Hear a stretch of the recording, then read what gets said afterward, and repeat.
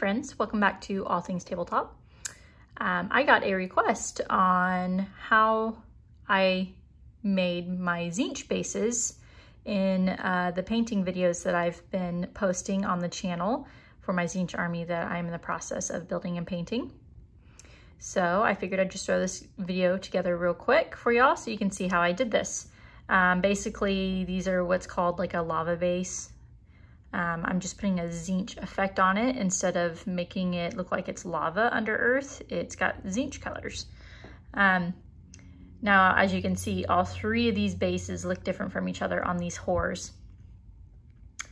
And I'll explain why they look different. First of all, I went with each of these three have slightly different colored paints that I use, different pinks and blues, before I finally have settled on the actual paints I'm gonna stick with for the rest of my army. As you can see, this is much darker than this. I'm going for the rest of my bases that I do, I'm gonna use these three paints: Venetian Purple, Temple Guard Blue, and Emperor's Children. I feel like this effect just works a lot better the brighter your paint is. It pops more. You can see this one, this Brimstone, is much brighter than this one, though I really do like this effect. Now, what's also different is on this one, I airbrushed these paints on here. So it's a much smoother gradient between the purple, the blue, and the pink, even though the pink's not very bright. Versus this one, where I just painted it on with a brush really quick. So you can, it's kind of like a hard line between the pink and the blue, and I don't really even see much of a purple on there. Maybe y'all can, but, and I just don't like this as much. Obviously you can fix this by doing wet blending, but I was doing it real quick and didn't think that it'd really show those hard line cuts between the pink and the blue and the purple, but it did. So I recommend, if you don't airbrush it on, that you wet blend the paint, but you don't have to. It still looks good, but I think it looks better if you're able to do a smoother transition between the paint colors. Now, there's a reason why these two, the Crackle, is quite a bit different than this one. This one, you have just it did not spread out and crackle like these two did. It's much more close and just a subtle kind of breaking apart. So you get just a hint of the color popping through. And again, this is one of the reasons why I recommend you use a very bright paint when doing this. That way it can really pop, because if you go far away, on this middle blue whore, it almost looks like you have just a plain black base. You really don't see the color shining through, as opposed to these two. So if you like this amount of crackling, make sure you use brighter paints if you want the color shining through. Okay, so the reason why these look different than this one is glue. Make sure you use this type of glue. I can't remember what this kind of glue is called. Is it PVC glue? I don't know. It's basically your school glue. You got to go with clear. It doesn't have to be Elmer's, but just this school glue and clear is how you get this effect versus this effect. So basically what it does, you apply that glue in a thin coat, and I'm going to show this here in a minute. You apply the glue in a thin coat, and while it's still wet, you put the Crackle paint on there. For these figures, I'm using this Citadel Color Technical Modern Earth. Yes, so thin coat of glue. While it's still wet, you apply the Modern Earth. What it's going to do is it's going to end up binding to the paint and causing it to crackle much faster. This right here took 24 hours to look like this. This right here took 6 hours to look like this. So much quicker dry time using the glue. It also shrinks it and pulls it apart a lot more. So it's gonna be this much more broken up crackle. So if you like it like this more than this, you gotta use the glue. Thirdly, the glue means that this paint here is much more secure on the base. It's gonna take a lot more force to scrape off this Crackle paint than on this one. This one I have to be careful. If I, bang it a lot or accidentally scrape against it with my nail or another figure, I can easily scrape off this paint. And then you're just gonna have chunks missing and it's gonna look bad. So I personally highly recommend using the glue with these. All right, so let me go ahead and paint a base for y'all so you can actually see what I'm talking about. Back here, I have my Carrick Acolytes that I am in the process of painting for another video. So we'll just go ahead and go with one of these guys that is done aside from applying the shield to them. As with all my figures, they're just simply secured to the base with a sticky tack until I'm ready to do the actual basing. So I'm just gonna pop them off of here and show you all the process of doing this base real quick. And then we'll see the end result. Okay, so here's my base. Hopefully y'all can see it. Doesn't really matter what color you start with. I'm just gonna go ahead and start with purple. So I put a little bit of this into my pot here.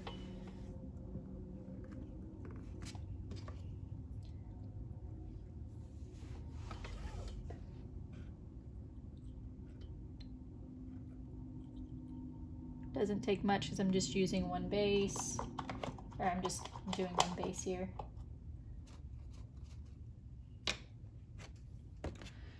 Okay.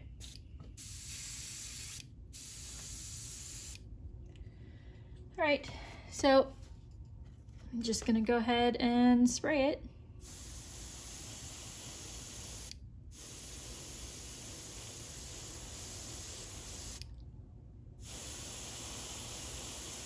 It's a little blue. It's just my eyes. It's kind of weird.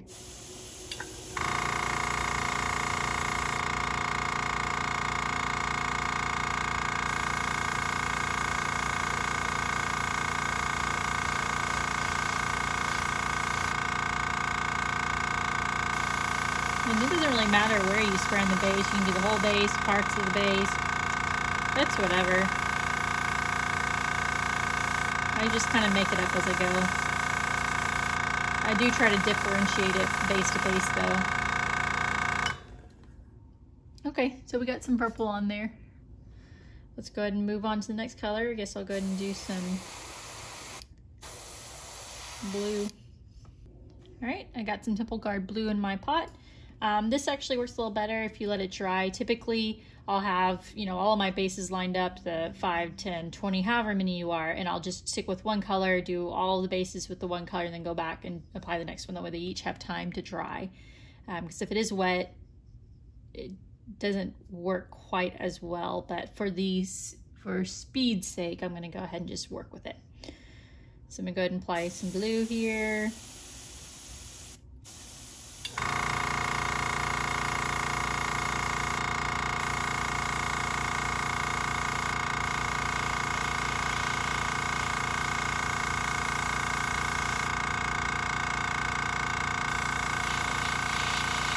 Pretty dark.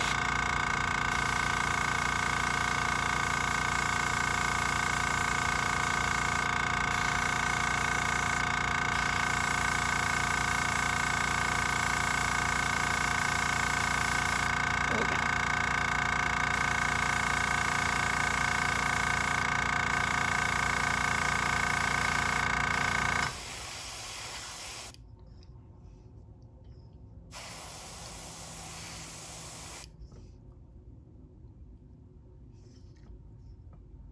Okay, got some blue on there. I think I want to put a little bit more blue. So give me 1 second, my pot went dry.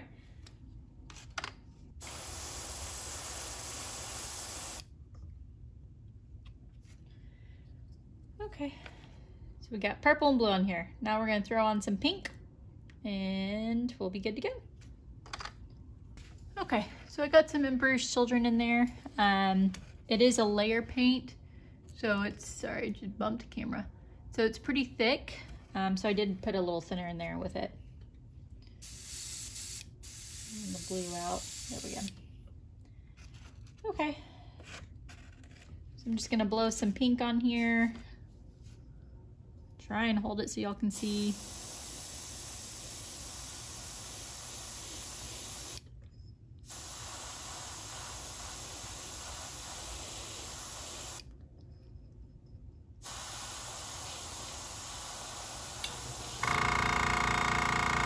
There you go. There's that base.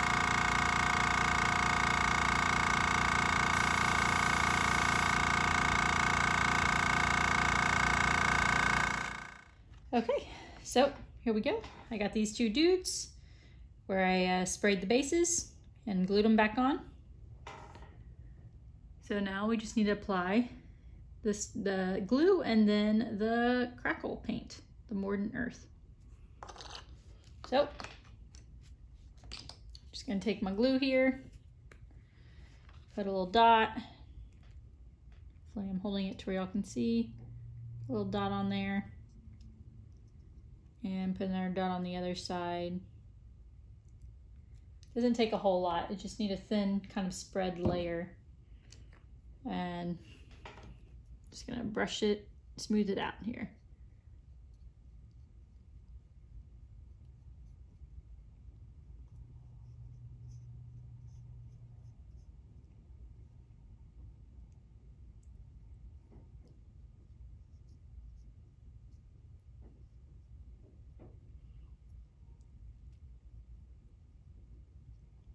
There we go. I'm gonna get a little bit more. I mean, you don't want it to just be swimming in glue, but you do want it to at least be fairly damp with the glue, if that makes any sense at all. All right, so there, before it dries, I'm gonna go ahead and apply the Mordant Earth. I'm just gonna rinse this brush off real quick. The glue actually comes out of the brush very quick and easy because it's water soluble. So it doesn't, so far it hasn't ruined the brush I've been using. All right, get this Mordant Earth going, which I need to get, ooh, got all this Crackle paint. It's dried around the edges. I need to get another thing of it, it's running low. And I'm just using this kind of tool here to spread it around. Get a big old glob of it on there. And hopefully I'm holding it so you can see it. And I'm just gonna put it on here. And I'm gonna start, let's see if I can hold it a different way. There we go. Just start spraying around. You want it to be fairly thick. I mean, you're not making, it's not like paint where you wanna just have a real thin layer. You want it to be actually thick. Like, I don't know how to apply a measurement to it, but also try to get it relatively even. It's probably about the thickness, I don't know if you can really see it on the camera, but the thickness of this thing here is about how much I'm putting on there. Hold it so you can see kind of the layer. It's not focusing well, but I'll get some more.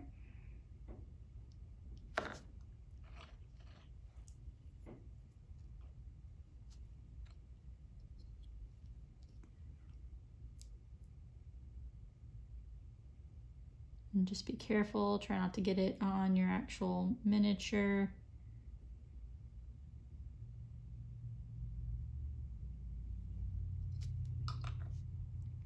Takes quite a bit of this stuff, so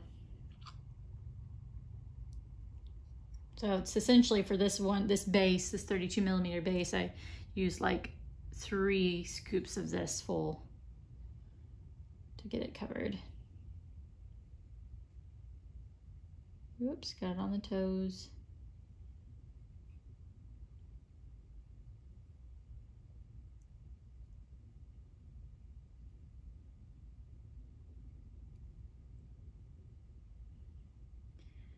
Okay, That's pretty good. And it starts drying fast with this glue on there. So like once you smooth it on there, I don't really play with it, because then it's gonna like kind of mess it up.